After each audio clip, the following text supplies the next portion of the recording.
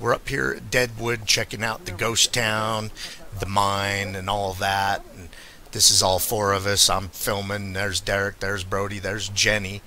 And we didn't see another person the entire time we were here or another vehicle. And then I end up walking out in front of these guys and I zoom in down by the ghost house.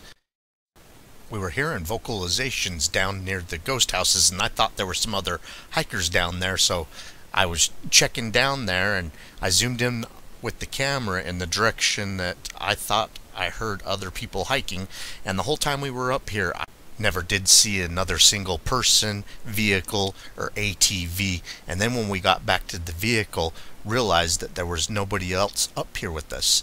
And so some viewers pointed this out to us. I don't know if you can see that down here. I'll circle it in a second. But it looks almost like a camouflaged figure moving right here. And some people call it a predator.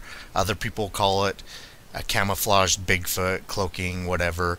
It's really interesting to me just for the fact that I thought I could hear someone down there. And so I zoomed in looking to see if there was other people up there hiking with us. And off to my right, the camera doesn't see it. I could see where our vehicle is parked, and that's about as close as you can get to the ghost town with the vehicle. And I didn't see any other vehicles or an ATV out there, so that was kind of weird. Okay, now I'm going to crop it and play that back to back like 3 times.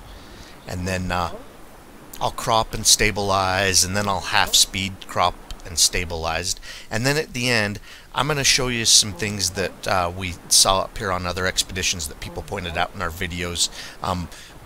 There was one expedition where we were actually inside the ghost house looking around, and someone pointed out a Bigfoot shape outside.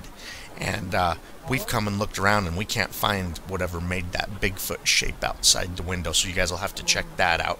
But what brings us here is famous, to us anyway, string of Bigfoot sightings by a logging company that was using this ghost town.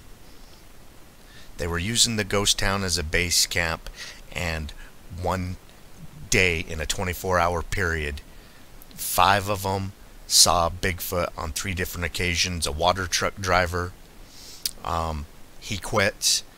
The logging owner's son, he quit, and then the logging boss and his 2 sons. I'll leave in the description of this video a link to the Bigfoot sighting reports that brought us here to look for Bigfoot on the edge of the river of no return. Keep on watching. We're going to keep on squatching.